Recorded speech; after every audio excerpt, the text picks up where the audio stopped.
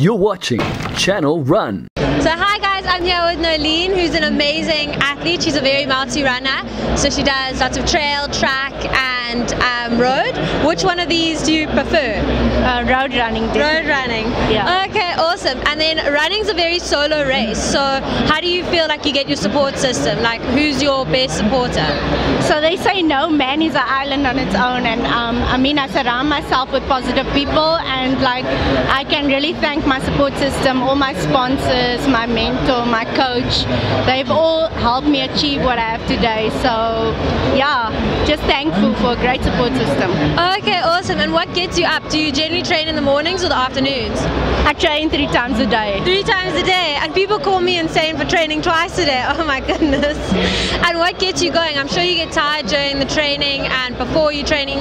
What gets you going to, I want to do this, this is where I want to be? So basically running is my passion, and you know, I started off running because I was asthmatic and I wanted to get healthy again. But now I run with a goal and a purpose. So every time at the beginning of the year I set a goal for myself, whether it be to achieve top 25 in the world or to run a 71 half marathon, you know, and that goal drives me to, and it pushes me to get up in the morning. Yes, and you just completed that at Spain, so congratulations. Where to from now? What's the next goal?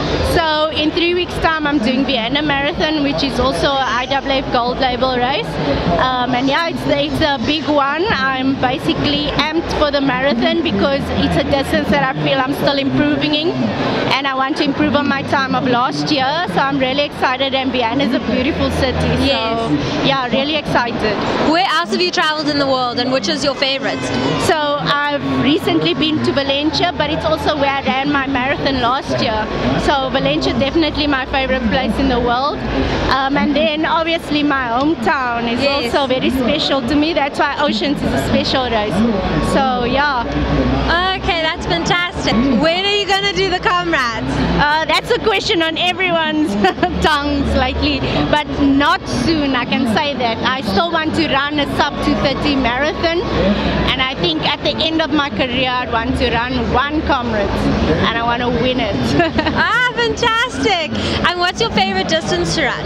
21 k's. 21, okay, great. And then when you start your race, like the day before, like what's your general, like your pre-workout routine? Like what do you generally do? So I just basically do a easy 15 to 20 minute run followed by strides, and I make sure that I rest enough. So not walking around a lot in the expo, just going back to the hotel and resting up the legs, making sure I get a good meal, and yeah, and drink a lot of fluids. Okay, and the day of the race, what do you generally do? Day of the race, obviously there's a routine before the race, so you warm up for about 30 minutes, 20-30 minutes, and then you drink whatever supplements you need to do, and your race ritual, so get your races on, get ready for the race, and obviously try and be in a positive mindset before the race. Go there with enough time to the starting line so that you are ready, you're in the front batch. Yeah, that's basically the... And do you listen to any specific song? I know you're a fan of R&B, some Drake. What's your best song? I love Drake now. Definitely music. I love to put my music on. It helps me get in the zone. So I love Beyonce and Drake and all those music that lets get you pumped up and ready. Yeah. Yeah. And what's your favorite, like your go-to meal before you start the race? So I'm very easy with my go-to meals. I just eat a slice of peanut butter and bread and have a cup of coffee. That's it. Nothing special. Yeah. You have to get the coffee in. Yes. And then when you finish your race, what's your best thing to do? Like, do you spend time with your family? Where do you go just to unwind from a hectic day? So after the race, yeah, I like to just go and relax at home, or just go spend the day on the beach where you're just recovering or resting. Sometimes I'm so tired after the race that all I can do is just sleep. So yeah, I like to just go and relax afterwards. Okay, that's fantastic. Well, it was great chatting with you, and I wish you all the best, and hopefully see you win the comrades in the not so near future. Okay, thank you very much. Thank you.